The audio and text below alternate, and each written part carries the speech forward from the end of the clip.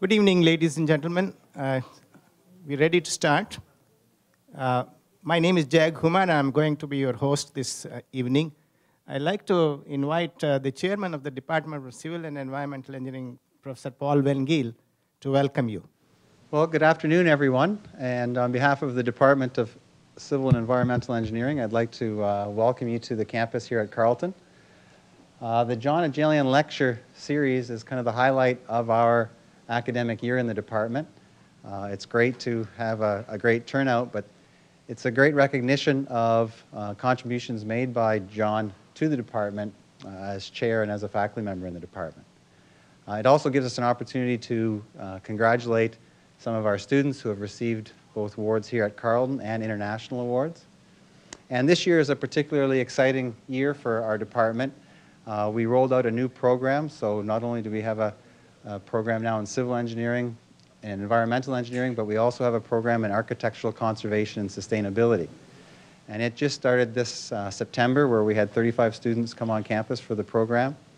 It covers everything from historic site restoration and documentation through to the retrofit of existing buildings like a convent into retail space or condos, through to new building design, green building design, looking at energy efficient buildings. And that program is quite successful. We had 150 applicants for a limited number of positions, and this year the applicant pool is even stronger yet. So it's an exciting time in the department. Our civil engineering program is very, very strong. Our environmental program is strong, and the new program is off to a very good start. So it is a very exciting time in the department, and it's an exciting time tonight to have this lecture. So again, I'd like to welcome you. I'd also like to welcome Mrs. Adjeleian for coming and her family. I'd also like to take a moment to introduce Carleton's president, Dr. Roseanne Runte, and thank her for attending this lecture as well. So again, welcome, and I hope you enjoy the talk. I know it will be a great talk. I'm now chair of the department, but when I graduated from Waterloo with my undergraduate degree, we have a big picture with all of the graduates on there, and lo and behold, a picture of Ralph Haas is there as the chair of the Department of Civil Engineering at the time. So I'm sure he will be an excellent speaker. So thank you, and enjoy the talk. Mrs. Elizabeth Adjeleian, Dr. Ralph Haas, President Runte, ladies and gentlemen. Thank you for being present this evening as we celebrate the legacy of John Adjeleian. I had the privilege of joining the department at the same time he came in 1975, and we worked together for a long time after that. I also was associated with his consulting company, which he ran. So I have these personal experiences that I wanted to share with you. As I said earlier, this lecture series is one of our way of celebrating the legacy of Dr. John Adjeleian. I had the privilege of knowing him and working with him from '75 until he passed away in 2004. It is therefore inevitable that what I say is influenced by my personal impressions. John was that rare person who combined the qualities of intellect, creativity, leadership, humility, compassion, and kindness. He touched the hearts and minds of many of those who knew him, and we were blessed in many ways. John was born of Armenian parents in Worcester, Massachusetts, and after serving in the US Army, he enrolled at McGill University, where he earned a bachelor's degree in civil engineering in 1952. From McGill, he went on a scholarship to MIT, where he received an MASc in structural engineering in 1955.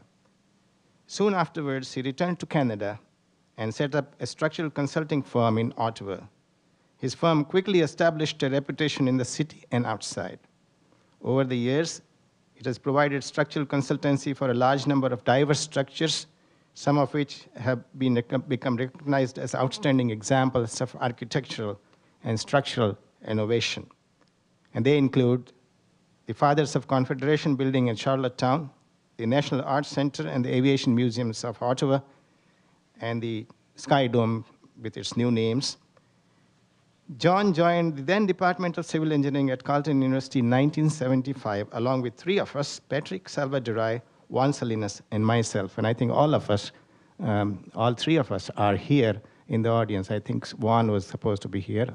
He will be joining us. Patrick is here from McGill University now. We were fondly referred as the Gang of Four. He served as the chair of the department from 1976 until 1982 when he took retirement and was appointed emeritus professor. During his tenure as chair, he established the department as a center of excellence in teaching and research in the field of engineering. And the department has grown since then. John was an exemplary teacher who inspired his students and instilled in them his values and his vision, exposing them to real-world problems. He encouraged teamwork that brought engineers and architects together. In fact, he was that rare engineer who was admired and loved by the community of architects. Of the many honors he received, John was proudest of his honorary membership in the Ontario Association of Architects. There was much to admire in John's personality. What impressed me most was his human qualities, his humility, and his compassionate nature. John's company, by comparison, was a medium size with perhaps 30 or 40 engineers at the time, but the amount of work they did was phenomenal, a testament to the quality of expertise and leadership. It was so surprising in so fine a gentleman that leadership came effortlessly to him, though.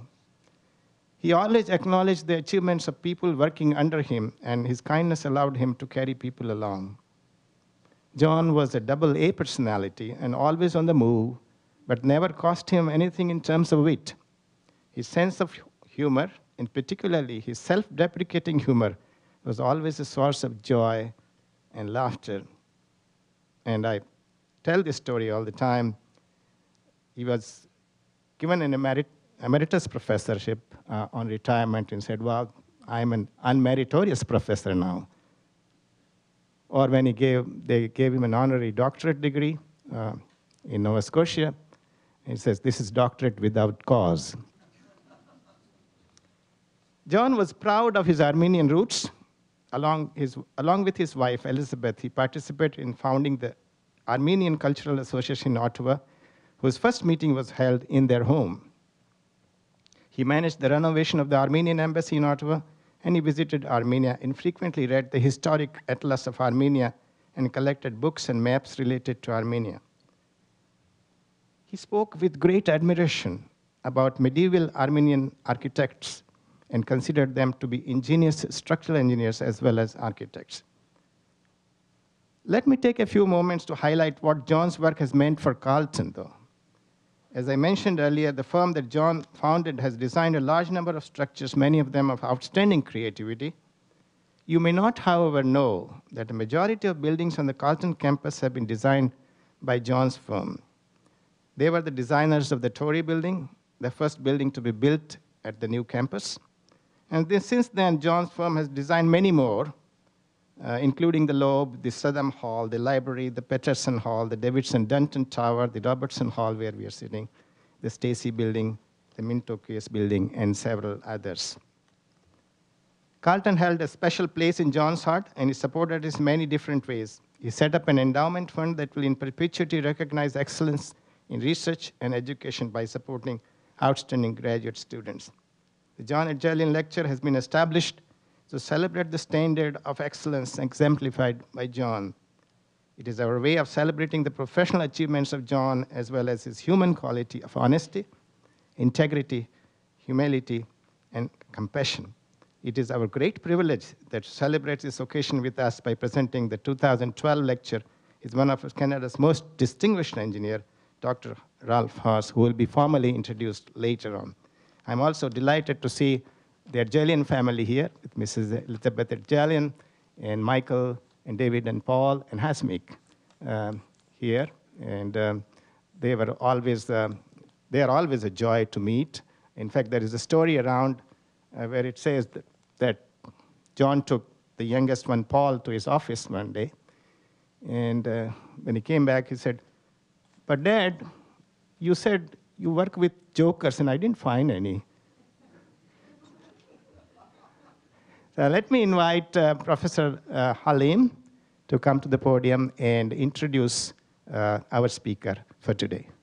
Welcome to John Adjeleian's lecture, and I'm very pleased to see many faces. I love to see them, as well as new ones. given the task of presenting a colleague who meant a lot to me. He's my mentor and my former supervisor, Professor Ralph Haas. Professor Haas was born in Alberta, and he graduated from the University of Alberta in 1961 with a bachelor with distinction, after which he finished his master in University of Alberta in 1963. And he was telling me that he came to Carleton, but I leave that to him. He finished his PhD in University of Waterloo in 1968, and he became, since then, resident of Waterloo. Professor Ralph Haas today is Norman MacLeod Chair, as well as Distinguished Research and Emeritus Professor at the University of Waterloo. He has 3 most distinguished awards any Canadian will love to have. The first one is Order of Canada, which is the high civilized award in Canada. The second one is Fellow Royal Society of Canada, which is the highest academic or scientific honor in Canada. And the third one is a Fellow of the Canadian Academy of Engineering, which again is the highest engineering award in Canada. So between the 3 of them, Ralph Haas represents a symbol for Canadian citizens as well as professionals. Ralph was driving his cars some time ago, stuck in the mud. I wouldn't say when, but you can predict. So he decided to start his life in the field of pavement, and you can see how automated those machines were, 1 horsepower. Then he decided to do the business himself, but he realized at the time that he has to push the truck rather than driving it. If you notice, it has a flat tire. Then he decided to start a long trip from the north, and you can see how powerful he is and how brave in the snow with short shirts. Then he went south. All of this, he was trying to find out roads that are paved the way he wants to see. Then he decided to go to Japan with one of his best friends from Texas, Professor Ron Hudson, and he took a course with a samurai. Then he decided to meet some of the best and the most famous pavement engineers in the world. Ron Hudson in Texas, Bo Liljalöj, he's in Swedish, Ralph Haas. You can see he never changed, it's just a few white hair and that's it. And Carl Mono-Smith, who had his honorary PhD from here, Carleton, a few years ago. And between the 4 of them, the field of pavement became the science that Carleton became famous in. Then one of the memorial pictures is Ralph Haas with late Bill Fang, who's the father of Ontario roads. If you drive in Ontario, and Ontario is only second to the roads in California, it's because of these 2 people. Then he started really the road. He wrote books with ministers, with colleagues, and they started making money until he saw me. And him and me started inventing machines. Then he became rich, and he decided to teach me self-defense. And Ralph is not only a professor and not a supervisor, but he's a human in here. He went out with my wife and my family, Amir, Karim, Tari, and Vanessa. And this photo was taken in 1992 at NRC sites where we were testing some of our equipment. Jag was in the photo also, but he decided at that time he was scared of the bear. Remember that bear? So Jag decided to be aside. And with this, Ralph became rich. You remember that photo I showed you in the early? That's before he met me. After he met me, he wore shorts and Mercedes. Then he was awarded the highest certificate a human being can obtain. It's the Order of Arctic Adventurers. I showed you the photos in the beginning. And then Ralph also was very famous for marathons. In this one, he finished the only runner. As you can see, there is no other runners. And he told me, yeah, no, the first and the last. Nobody else compete with him. 100 kilometers. And with this, Ralph will start another famous mileage for him. I would like you to welcome Ralph Haas. Good afternoon, everyone. And I guess one thing I have to do is straighten out some of the fairy tale that you just heard here. That last picture you saw, I was last. I think, can't remember, but certainly I'm incredibly pleased to be here and at Carleton again after many years. And I'm especially pleased that this is in honor of John Adjeleian, who in fact I knew. I had the fortune of knowing him. I want to say thanks to the organizers of this lecture, and at the risk of not including some people, obviously Halim, Jack Humar, Paul Van Giel, Kay Castleman, and others, and I apologize for those I've missed. Certainly, it's just great to see the Adjeleian family here, and that's something. But if you don't mind, I'd like to just tell you why see, it's been a long time since they invited me back to Carleton. I originally came here when John Ruptash was the Dean of Engineering, and Davidson Dunton, who you see in the picture there, was our president at that time. And the occasion was, I was a graduate student at the University of Alberta. I got a call on a Sunday morning, and some of you who remember John Ruptash, my call was at 7 a.m. in Alberta. I'm sorry, at 9 a.m. John was at work at 7 a.m. on a Sunday morning here, and he said, I hear you're looking for a job. And I said, yes, I am. And so he said, well, I'm offering you one. I said, well, thank you very much. I was a little taken aback. And then he said, I said, can I think about it? He said, yeah, call me back tomorrow morning. So a few weeks later, I arrived here with a wife and 2 little kids in a 1952 Chevy, which the only one in existence I think left is Dr. Don McLeod at the back has one, and he won't sell it to me. But it was a great adventure. We came to Ottawa, and we had our total faculty of engineering. I'm supposed to be lecturing about roads, right? But our faculty of engineering was 12 people. 12 people, the whole faculty of engineering. And I remember when we were 3 young guys that started here, and we were invited to, President Runte is here, but I'm not putting you on the spot, I hope, by saying this. The president, Davidson Dunton, invited us, young 3, and of course the entire faculty at Carleton. Not just engineering, because there weren't very many of us at that time. So then I think we made a big, sort of a lot of his inventory evaporated that night.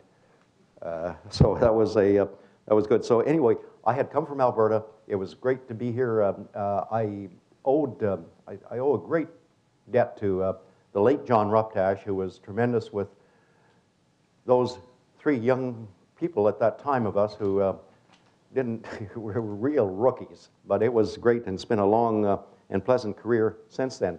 What I'd like to talk to you a little bit about is a little bit of background on Canada's roads, and then a little bit about how we manage these roads in terms of the evolution, the levels of management, the framework, the key issues and challenges that we face, what we try to indicate for performance on them, how do we value these assets, and life cycle analysis, and how we advance the life cycle analysis, and finally, innovation, sustainable practices, and I'm going to talk green roads. We paint them green. Well, somebody told me the other day, but I still drive them, they're still black. Well, anyway, we'll see what happens on that. That looks like a lot of words, and I'll try to make sure they don't pull me off. But anyway, this is of course, we realize the magnitude of this country. We have about 1 million kilometers of roads for a very small population. I was in China not too long ago. This whole population could fit into, I think, Chongqing. We are a very unique country in the sense that about only 2.5% of our roads are federal administered, primarily parks and military facilities. And 97.5% are provincial and municipal or territorial, I should have put in there.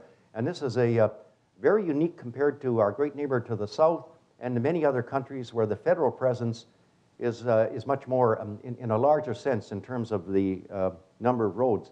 So we also have quite a, we have climatic regions, and what you'll see, Dr. Don McLeod at the back and I and Dr. Lynn Cowie Falls at the University of Calgary decided we'd split this country up into climatic regions a few years ago, and this is what you see. And Don, I think we're going to have to move those boundaries a little bit now that things are, now that we're growing palm trees up and oranges here in Ontario. But we tried to tie engineering principles to some of this great diversity of climate and climatic zones and geography and so on. So we have quite a well-developed road technology in this country, but it's been developed in response to this varying climate that I mentioned, different traffic and materials. And one of the questions that we always face in this country and others is this experience transferable? Can we put this in do it in other places? Well, we are undergoing substantive climate change. And so what are the impacts? Well, one of the problems we face is that not everything occurs in isolation. These things occur in combination with other factors. So how do we predict road performance? This is a big, big issue that faces those of us who are work in this field, and certainly. And how do we separate real climate change from high variances in rainfall, summer and winter temperatures, which we've seen even just weeks ago, a big change here, flooding and so on, and what is the payoff from better, more adaptive technologies? And we do have a special case of bridges because when bridges are designed, and we have experts on bridges in this room, so I better be careful. When you design them, you do a site investigation, you do hydrological studies, you try to design the foundations and the superstructure, you carry out a risk analysis, and we try to identify the impacts of climate change. But that's fine at the design stage, but you have a lot of existing bridges which undergo periodic inspections, repairs or replacement, shoreline protection and so on, and so this has become, for the bridge community, a big, big issue, particularly in some of the northern parts of the country. So with that, I'd like to also show you, believe me, I'm not going to show you too many slides that are undecipherable, but what I wanted to point out in this, the issue facing road engineers is that like anything else, you try to look into the future. What you're predicting, and that green stuff in the middle says is kind of a schematic of the deterioration or performance of roads over some life cycle. Well, there are environmental factors, as you can see in the far top left. There are structural factors. There are construction factors, as you see, maintenance factors, and traffic factors, among others. And these also have a lot of individual components to them. So if you saw this as a technical problem, it's massive. And then we ran dotted lines across because none of these things work in isolation. They all have and there's varying degrees of combination. So this keeps road engineers real busy, trying to predict for various of these structural conditions or environmental conditions and so on, what is going to happen, because as we'll see in a few minutes, one of the big things is you have to try and work out the life cycle economics of what's going on. And unless you have a handle on these type of things, you're going to have a real challenge. There's an evolution of what we're doing, and in the 1970s, we concentrated very heavily on, you saw a picture of the textbooks that Professor Halim showed you and the guides. Pavement management, we decided, we were looking at what people were doing in the management area. Could we apply this to pavements? Then in the 1980s, there was an evolution of the bridge area. 1990s, a more broadly based asset management. And the question is why? And one of the whys is that there was a thought that we could apply private sector business principles for managing public assets. But there's a caveat here. The private sector has to have a profit motive, and the public sector has many objectives and demands. So the adjustments are not simple or straightforward. And of course, the naysayers have told me that the reasons you guys got into the management area originally is because your stuff deteriorated faster than our stuff. So that was just an unfair, cheap shot. But in some ways, they had a point. So life cycle, if you look at what agencies do to manage road assets and many other things, there is a broadly based strategic level, and I'll try to explain that very briefly. There is the network or system-wide level, and the same applies to networks of pipes and sewers and water and everything else. And then there's the site-specific or the project level. And this probably is a pretty good way to, I think, characterize the way operationally and right from the strategic level, the way things are actually what goes on in agencies. Engineers like to draw boxes around things, flow charts and boxes, and road authorities have a business plan, or they should have one. But what I want to show here is that at these levels I just mentioned, there's a lot of component activities that range from technical to economic and so on, and you can read textbooks and read these, but it's important that we understand these component activities, and it's important that we understand all the stakeholder group interests and everything else that have an influence on what we do. There's another thing that's important, particularly when you're trying to tie roads and water and sewer and bridges and buildings and everything together, and that's a very fancy word, an integration platform. It's a nice word for saying tying things together, and let me just explain that for a moment. Everybody talks about a corporate database. Well, there are databases and so on, and executive information systems, but basically, the integration platform means that you have to know where things are, and geographic information systems provide the mechanism for that. We should know what the assets are worth. We should know what the level of service is provided to the users of the assets, the roads, and we should have a handle on the risk exposure. So that's basically what we're talking about as an integration platform, to really tying things together so that we can have a broader, better asset. Now what I'm going to do is I'd like to just illustrate a few of the key issues and challenges that we face. I've subdivided them into institutional policy related as the first category, and financing obviously is always an issue. There's an issue between the infrastructure that we've already built and the needs for expansion, new infrastructure.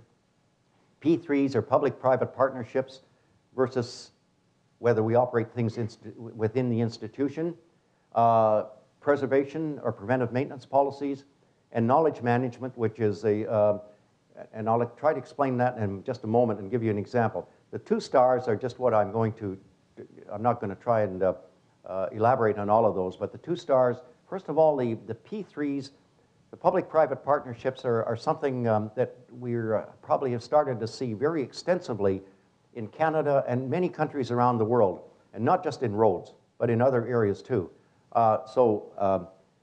I personally have had the opportunity to work in many different countries, including Australia and New Zealand and others on this, and one thing I found is that there are numerous examples and the variations in this from transportation to water and wastewater and so on. There are a lot of variations. There are some success stories, some great success stories. There's some disasters, which I think to be, all you could say is they're disasters. They're not simple to put together. Like I said, there are financing issues, there are technical issues, there are long-term, there are just these things. Well, we have a good example in the great 407 that all of you have paid your tolls on, and you know that that is a 99-year concession.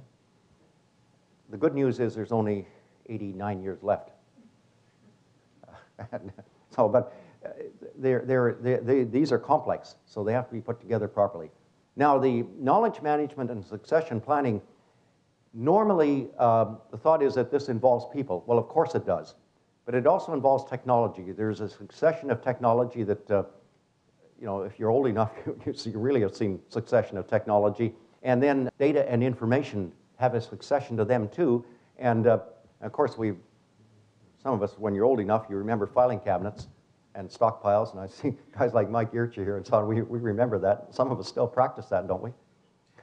And then we had computers, and I'm sorry, I should have put USB sticks here rather than CDs, but this is really, it's incredibly important, and I've had the opportunity to work quite a bit in knowledge management, and didn't realize until I got into it that it really is a very interesting and very challenging area. The second category is there's a combination of institutional with technical and economic. So Security is something that's become very relevant to us. There is an issue of sustainable policy for research and development, and developing a risk exposure procedure applicable to all infrastructure, we see it, and you could add others to that.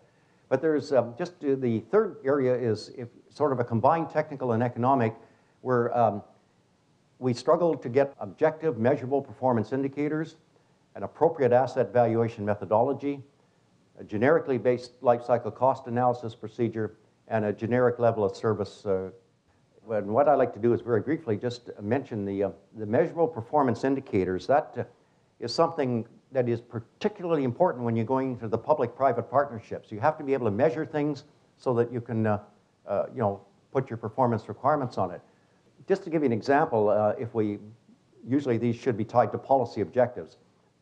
Well, if you think of quality of service to users, smoothness of the roads is important, annual user costs, provision of mobility, and so on, and the actual implementation targets where these are just some of the technical measures examples that have been applied. Safety goals are usually in terms of accident reductions, and preservation of investment is a critical issue, and so one of the ways we measure that is by the actual asset value of the roads themselves.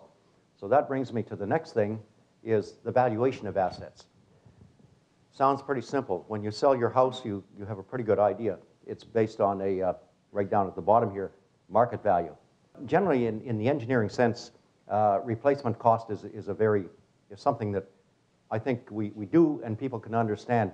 Written down replacement cost, which is a measure of how the thing is deteriorated, which is very popular in the road sector too. And there's a couple of others that are in the literature for economics. So this all sounds pretty simple. And a few years ago, just to give you an example, well, how do you actually do this? In the United States, a few years before us, there was the Government Accounting and Standards Board, Statement 34 came out, which had a very profound effect all through the United States for public agencies, and it had a big spillover effect into Canada.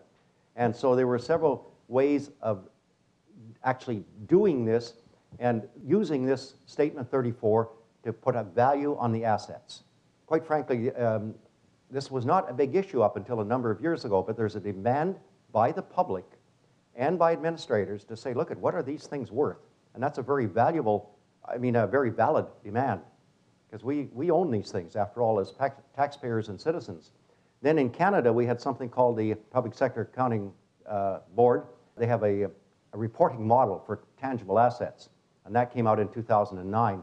For those of you who are in the municipal sector particularly, this is a very important process that you go through.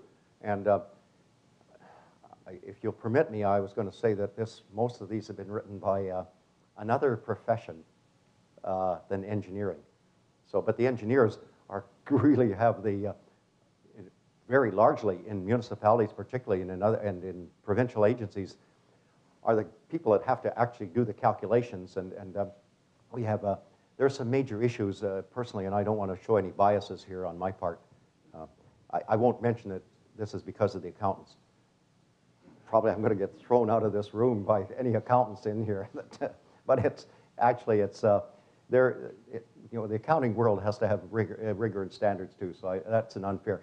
Anyway, what we did is we thought this was a very simple issue, and back 10 years ago, or probably now almost 12 years ago, we did a study for the Transportation Association of Canada on reporting highway asset value. And my colleague at the time, this the red thing that you see here, is her PhD thesis. She was actually in the consulting world at that time. We found out this was not a simple problem. We found out, and even so, Lynn Cowie Falls, who actually is a graduate from Carleton University back a number of years ago, and she is now an associate dean at the University of Calgary in engineering. So we found that this was worthy of doing a PhD thesis on. So that was the lessons learned from this are that there's a wide variation can exist for different methods and different asset classes. In other words, you cannot just generalize that from roads to water and sewer and so on. It's a very complex issue. This United States GASB 34 has major limitations, especially for long life assets, because historical costs are difficult to determine. Good long-term data is essential, and consistency in the application and tracking with time are needed, because I think if you're Joe Public or an engineer or an accountant or anything else, it's important that you know what's happening with that asset over time in terms of the change in value. Let's turn to life cycle analysis, and this is, I hope this isn't where the eyes glaze over. What we require when to do a comprehensive or a proper life cycle analysis, we should be able to have, remember I showed you that performance thing? We need to have a, LOS means level of service versus age. We have assets, one of the key things is to provide a level of service to the users and the owners, the public. We have to do the cash flow calculations, and quite often in my field it's present worth based. We should do an asset value versus age calculation, which I just mentioned, and we should carry out a risk analysis. And one of the issues is, what about a life cycle period? How long in the future should we go? The purpose of the conventional life cycle analysis is to compare alternatives that compete for limited funds over a life cycle period using principles of economics. That's what you find, that's easy.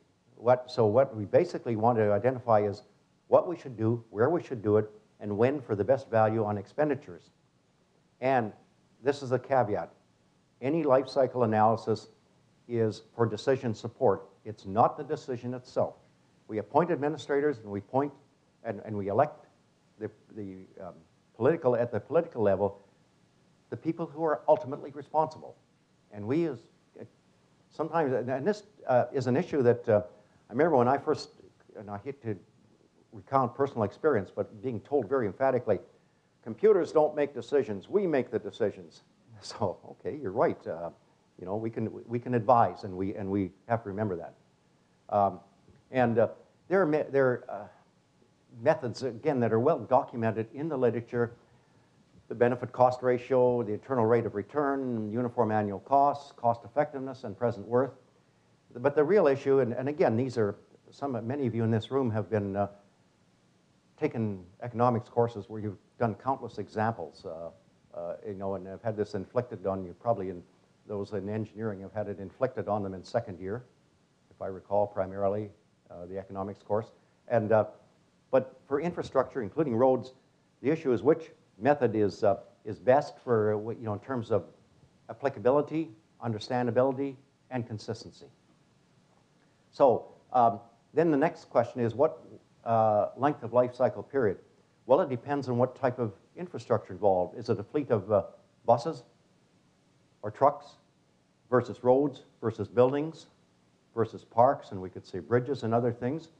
The reliability of the forecasts in terms of what will be the usage, the traffic, the volumes, if it's a flow volume or a you know, or traffic volume, the agency or departmental policy, and the time after which discounted costs are negligible, depending on the discount rate that you use.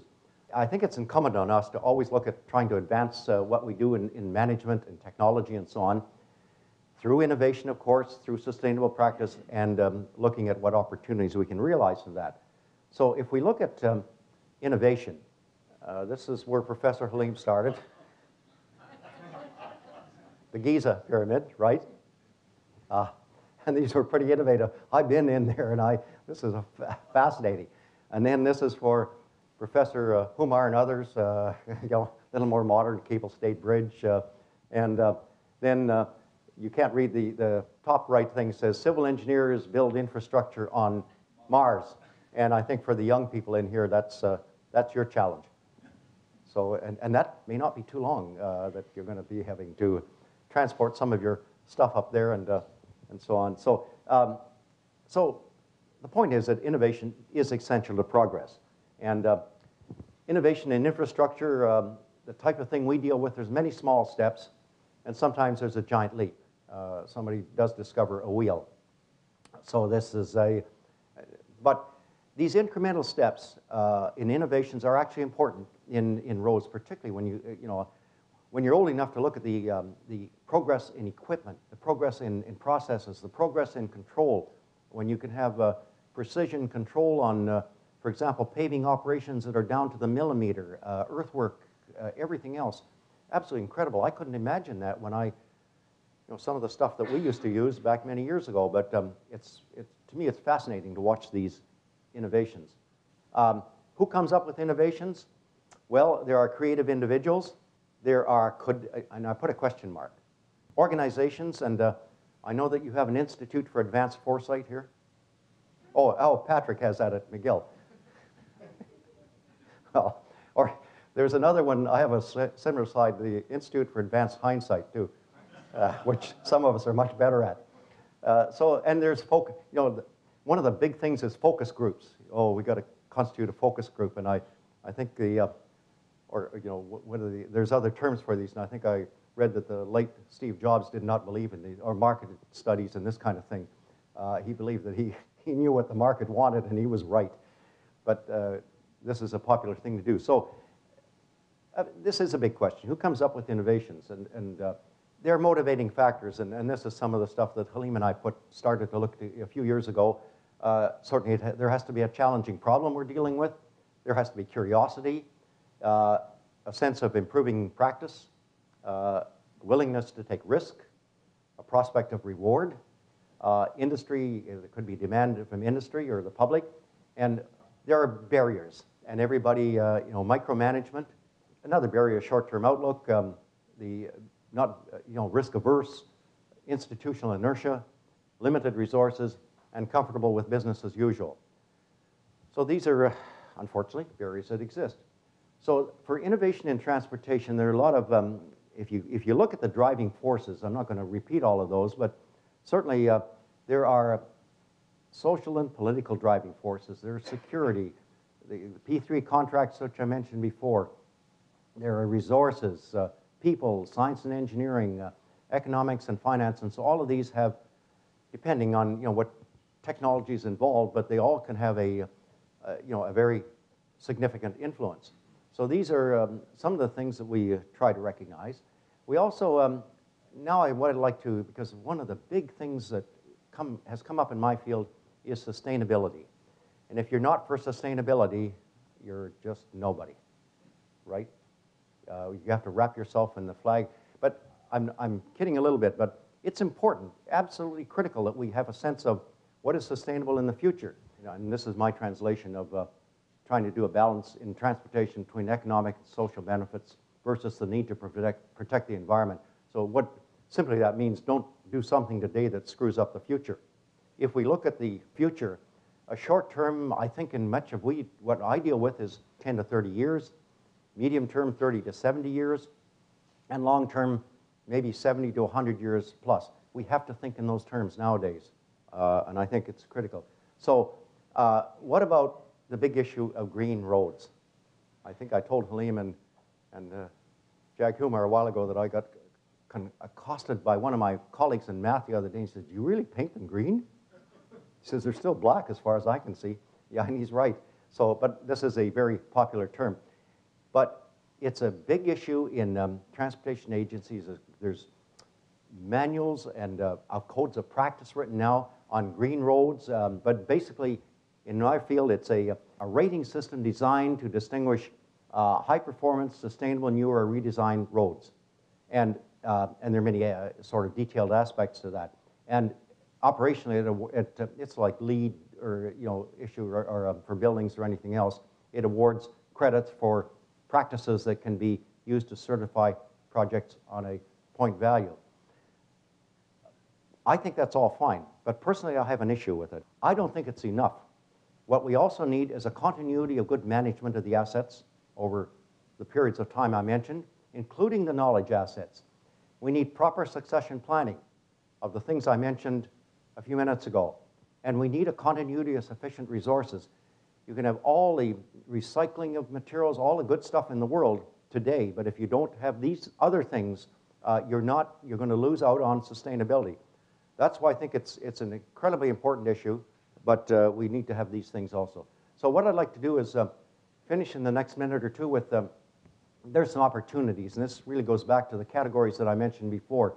There are technical opportunities, particularly nowadays with things like longer lasting roads or other assets, better ways of predicting performance, automation, reliability calculations, integration of things, long-term specifications, and there's, in the publications that we do, we try to assign a degree of risk with a lot of these things, which of course ranges from high to low in sort of qualitative terms, but in quantitative terms, and even the payoff from doing any of these things ranges from short to long term.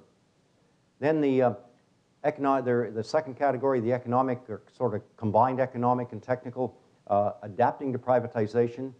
Whether we like it or not, there's a lot of this right now, including the Highway 407 I mentioned, but there's so many other initiatives in so many other countries, and we have to, whether we like it or not, and it's a big issue for anything. The stability of research, dollars for high-risk ideas, better capabilities, incentive programs, and so on. And again, the degree of risk, if you get down into the details, ranges from high to low.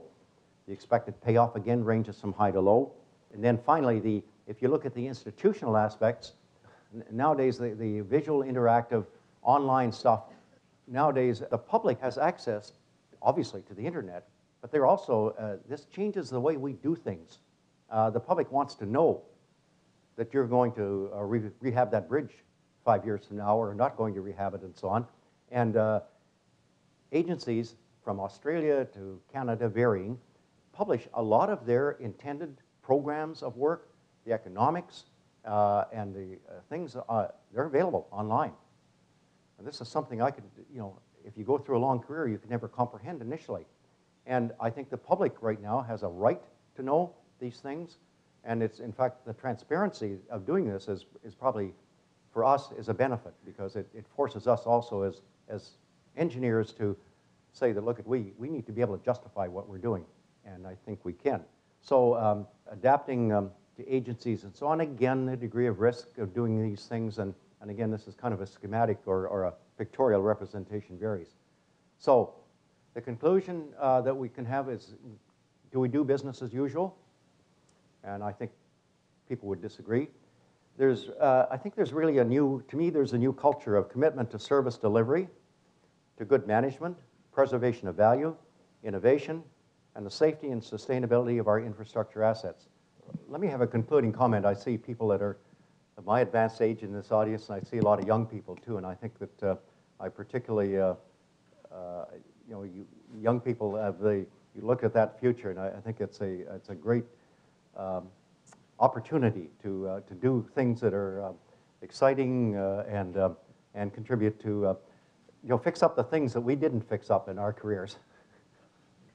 Hi. I was just wondering, at the beginning of the lecture, one of the things that really caught me that you had said was, a question that you, I guess, have is whether or not this type of infrastructure management, this model of infrastructure management can be applied elsewhere, so in other nations. So, for nations that don't have, the institutional capabilities to be able to support this type of method, I mean, is it, do you think it is possible? Because I don't really think I ever got an answer to that. So. Yeah, there has to be an institutional capability of doing this. Personally, I've had the opportunity to travel through a lot of different countries that have different institutional organization, or different, let's say, sophistication or advancement in their institutions, largely for history reasons, largely for economics, could be social aspects, and so on. And I've seen, particularly in Southern Africa and African countries, but what amazes me is how fast these organizations are adapting and receptive. There's almost a thirst for, if I could use that word, for trying to learn from the countries that have had the opportunity to advance more. And I can give you, in fact, we have recently I was speaking to, I was in, when the McLeods and I were in Chile, there was one of our, a young engineer from Namibia in South Africa. She's very, it's amazing how much she's in charge of the road network. And she is, of course, their institutional setup is not perhaps as advanced as it could be, but they are, I'm very encouraged by and the fact is everybody can get on an internet now and contact people and ask questions and so on, and that's something that I think is tremendous benefit. Professor Haas, I have a question about the definition of sustainability. It used to be that we were concerned about how to make a trade-off between environmental effects and social and economic benefits. The triple bottom line, yeah. Yeah, but in more recent times, I think we have learned how to take all these variables forward, all the objectives. In terms of life cycle analysis of roads, is there anything that we have learned that says that environment is no longer a threat, that we need not really put a burden on the environment so as to be sustainable in every way? There was a perception perhaps a number of years ago that, oh, you know, these green freaks are going to kill us, contractors, materials, suppliers, and so on. That's not the case. In fact, as you know, the biggest recycling material in the world is recycled asphalt. In many areas, up to 90% or more. And this makes good economic sense. So, you know, if you're a contractor that can, well, you know, looking at these big stockpiles of RAP, it's, I think, the environmental aspect of that and the cutting down, you know, positioning of equipment and all the other things. If you have good environmental practices, you're going to make money. And that, I think, is good. So I don't think there's a threat on the environmental side. To me, the bigger threat, quite frankly, not threat, but issue is the continuity of stuff, you know, because we're seeing, particularly like in my field and others, there's such a, the cohort of older people is bigger than the cohort of younger people that are coming in. So, yeah, I think, but it's a good question. I think that it's, of course, it's, you know, always important as heck, but I'm encouraged because, but there's still, quite frankly, there still are countries where, and I can mention one that Halim will know, where I asked about recycling, and they said, well, why do we want to recycle stuff? Because we're, you know, we got all the money in the world to make new things. That's not that, quite frankly, disturbs me, but fortunately, they're not typical. Dr. Haas, excellent talk as usual. You know that I brought my class tonight, and many of the young people are here, and I think they're terrified at the amount of taxes that they're going to have to pay to get out of the infrastructure deficit. Do you have any insights to allow them to sleep tonight?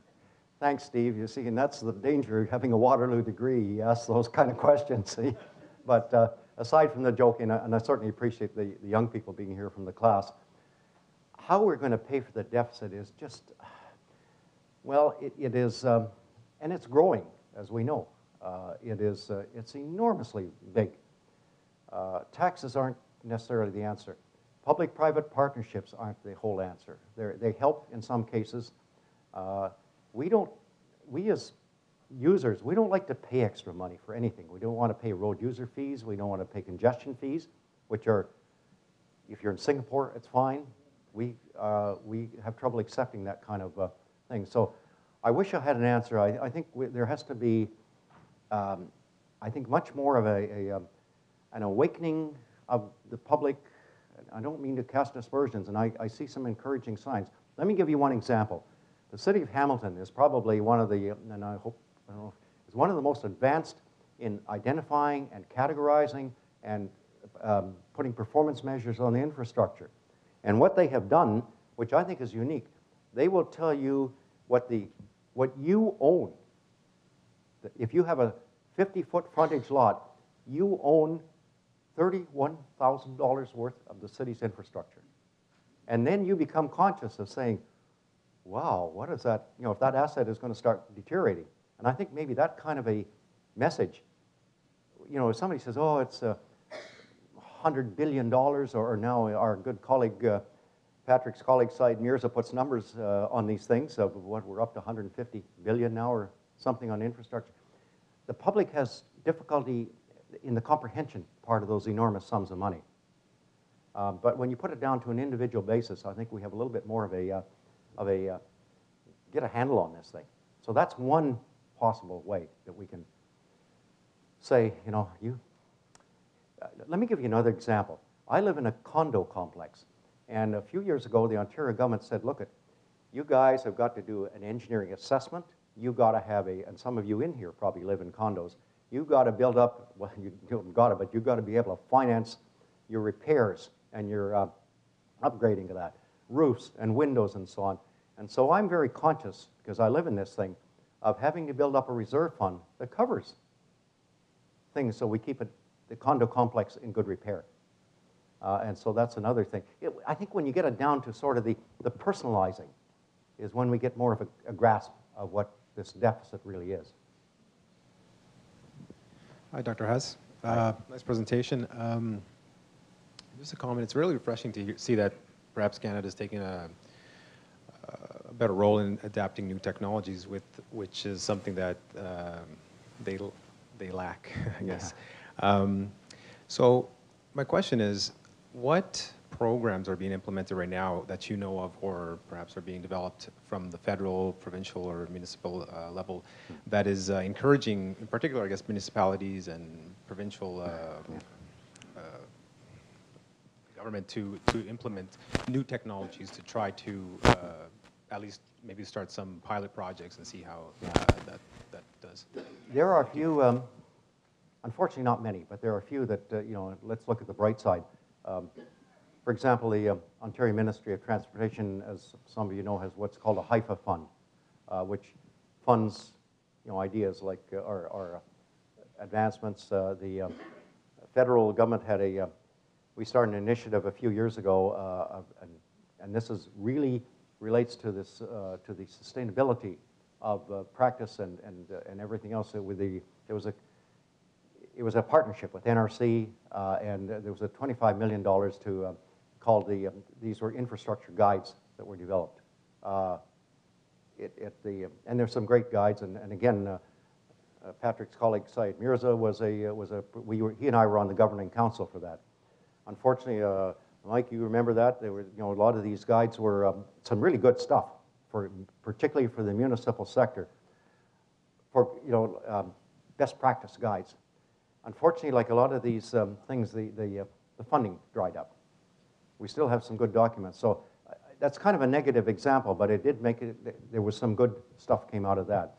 Other than that, in the provinces, the municipalities are, well, in my own municipality, when we got a large Canada Foundation for Innovation grant, my municipality put in $600,000. And it's not just roads, they put it into water treatment too, and so on. So I think the municipal sector particularly is somewhat more receptive. Well, they can move faster than provincial or federal. And I hate to say this, they're more nimble. And there's some other good initiatives, but there's not a lot of, I'm struggling a bit to find, you know, what the real good opportunities are, but I think, and of course it's the old struggle for budgets that because one of the easiest things to cut is research, new opportunities, technology advances, because a lot of the other expenditures of governments are fixed. You can't cut them without tremendous political suicide. But, you know, I know it's not a complete answer to your question, but there are a few encouraging islands, but there's a lot of Steve's class is going to hopefully, again, you know, realize some of the opportunities in the future. Thanks for the nice presentation, Ralph. I have two questions. Okay. For the price of one. The first one is you give a very thorough and comprehensive pictures, as usual. What is the university's role into this picture? This is number one.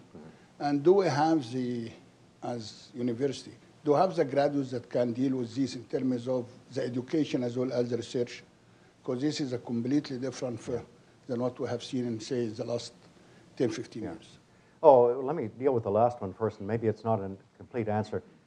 We always struggle to get graduates because they're all, when they get their first, you know, when they get their bachelor's degree, they're having these enormous salaries inflicted on them. Am I right? It didn't used to be that way. You know, I know some of the young people here would say, what salaries? But seriously, it has an effect. We struggle to get graduate students that are interested, that have the the capabilities, the academic background, and so on. And the reality is that quite a number of our postgraduates, particularly, come from other countries. We're very fortunate that we have this pool of people that come, and my career has benefited enormously by having some of the most, and I think I've been quoted as saying one of my legacies is to recruit people that are a lot smarter than me, because that certainly helps me. And the other one was really on how do the institutions fit into this. Well, of course, institutions are always looking for opportunities. There have been programs that have been very helpful. We have the Canada Foundation for Innovation. We had the ORF, the Ontario Research Fund, which unfortunately was just canceled weeks ago. There are a lot of initiatives because Ontario, those of us who live here, is facing a huge budget crunch. But there are, the universities I think have been pretty good at connecting to, to these, I mentioned some of these publicly funded ones, but there's some privately funded, of course it varies a lot from province to province, and I'm a native Albertan. I come from Alberta. I graduated from Alberta. My perception is they're rolling in wealth, but their perception is they're starving today, so a lot of it is perception too. But it's hard work. You have to recruit and to connect and so on is a matter of hard work and having a message to get across. When you look at the transportation system and you look at a service life, and you talked about that in your talk, and then you look at your long-term vision being 70 to 100 years. Yeah. How much uncertainty is there in that, trying to judge what's going to happen in the long term, given that technology is advancing? I mean, we've survived a long time on roads and gasoline-powered vehicles, but I'm not sure whether in 70 to 100 years we'll still be driving gasoline-powered vehicles and using the roads. Yeah. Well, Paul actually brings me, I'm not trying to flog one of the studies we did, but we tried to subdivide civil engineering prospects in the future into the reasonably certain, uncertain, and highly uncertain. And particularly, if you look at up to 100 years, I think we're still going to want to drink clean water. So that could be probably a fairly high degree.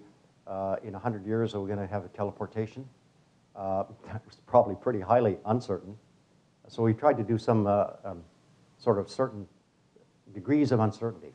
And it's kind of fascinating because I think from a civil engineering viewpoint, when you look at water, I think we're going to need to dispose of waste.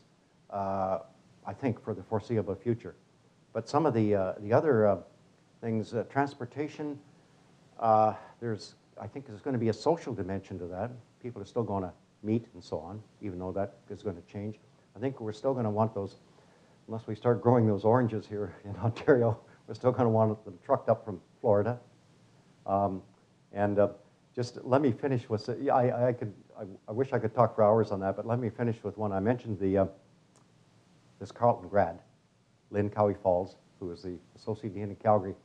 She put forward an expression not too long ago. You remember the American Express ad, "Don't leave home without it"?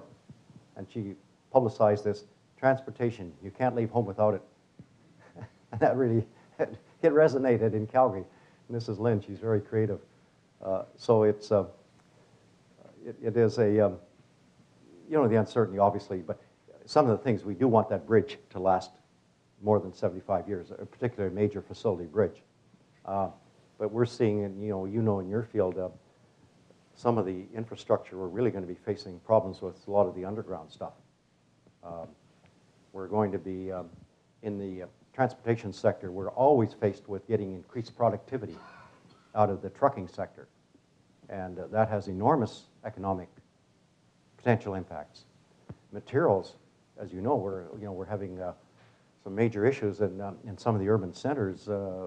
This is where recycling makes good economic sense because we're finding, the distance to find good, we can go hundreds of kilometers away and find some good aggregates and so on, but at what cost? So course, there's high degrees of uncertainty with a lot of this stuff, but I think it's important for us as engineers to try and at least, you know, I wish I could be around long enough to see whether I'm right on some of the stuff, but just to kind of set some, not necessarily direction, but set some, at least a perception of what we might be facing. So that's for all these, Steve's class here and all the other young people. It's like nothing like passing the buck to, to the younger crowd. I have seen a few pieces of literature that indicates that some funding agencies, aid agencies in Asia are encouraging developing countries to spend as little as is possible in durability so that they can show that they have built many kilometers of roads. Yeah. And then, of course, the countries will have to pay for high maintenance and so on. Yeah. Is there anything out there that says something about life cycle analysis applicable anywhere, everywhere, or no? Yeah, there's a lot of stuff available, but as you know, out of the, it's this, always this dilemma of if we spread the jam thinner, we can cover more bread. And there's certainly a temptation. There's a political temptation, and sometimes the economics to me generally don't make good sense.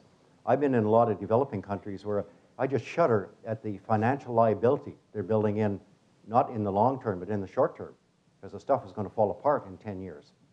And that is kind of try, but I'm surprised that I would think that, for example, the World Bank, which I've worked a lot with, who relies on pretty rigorous internal rate of return analysis, I would think that many places, at least if you do a rigorous analysis, the economics should not make sense on, spreading the jam thinner, but getting, certainly, I hate to say this, but if you've been elected and this gets you more votes or something, that's maybe not being fair to the elected sector.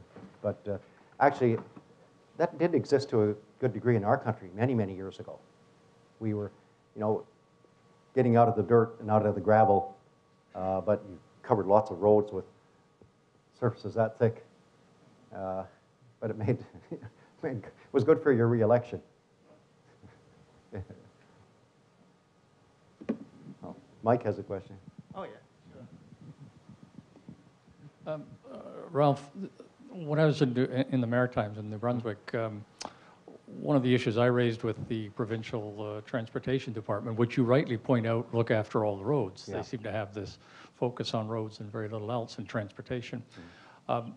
We were involved with railway abandonment, line abandonment, at a big time in the Maritimes, but other parts of Canada as well. Yeah. And so the railroads are saying, let's rationalize, and when we have very low usage rail lines, look for alternatives and cut it out. And so I suggested on several occasions that perhaps we should be doing this with roads as well, and maybe we should be looking at rural roads that have very few people on them, as we're abandoning farms, perhaps helping people move and then shutting down the roads. And needless to say, the transportation folks didn't look at me very kindly. Have you had any experience with road abandonment? Not so much with road abandonment, but well, of course, I come from an area of northern Alberta where, we had the train used to come into my town. Yeah. Rail line abandonment, a lot of it made good economic sense and created some problems. What's actually happening with some of the roads in their areas in the U.S. where they're reverting back to gravel. You can't afford to maintain the road. And that's, in effect, it's kind of a semi-abandonment, isn't it? It's because you extend the surface to follow Ada's question, you extend, and in fact, some of these were just surface treated. So, with a short life of half a dozen, 4 or 5 years, and Saskatchewan's had some problems with that, Manitoba, and nobody wants to go back to dust and gravel. That is just politically horrible, and that's where, New Brunswick is not unique in that sense that the politicians who catch holy hell when that, so, because we want to extend, we want everybody to get out of the dirt and out of the dust and this sort of thing, and I grew up with that too. But there's not just the construction side; it's the ongoing maintenance, the snow plowing, and all the rest of it that costs. And so we continue to build roads. Yeah, and we build a without thinking of perhaps taking some out of the Oh, inventory. and we're not unique. So many countries, particularly developing countries, that haven't faced the financial liability down the way, the maintenance liability. It's awful hard to tell somebody that no, we should, not extend extend it over too much. Of course, I think even in our personal lives, we sometimes are guilty of that too.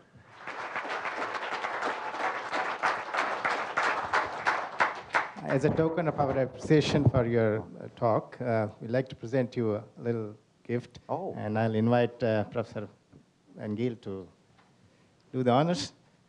Well, Dr. Haas, on behalf of the Department of Civil and Environmental Engineering, I would like to thank you very much for giving us an excellent presentation today. It is an issue that we're going to face in the years to come in terms of our infrastructure in general, and especially our transportation system. So as a few things as a small token of our appreciation, this is a plaque that has on it one of the buildings that John Adjeleian was involved in designing and building. And it has on there noted the John Adjeleian Lecture, Dr. Ralph Haas, March 2012. Thank you. Thanks, Paul. The second one I am going to take out because it's an example of technology and how things change so quickly. But I just happen to have here a nice Carlton frame that has a picture of Ralph from about 15, 20 minutes ago giving his talk. Oh my gosh, how... Wow, oh, thank you, that's great. Wow, my lucky. This is it. But I understand that you're a fan of art, and so there is a book and some other, well, it's a fairly heavy book in here, and I'll let you open that on your own, but thank you very much. Okay, well, thanks so much. Thank you. Thanks, everybody.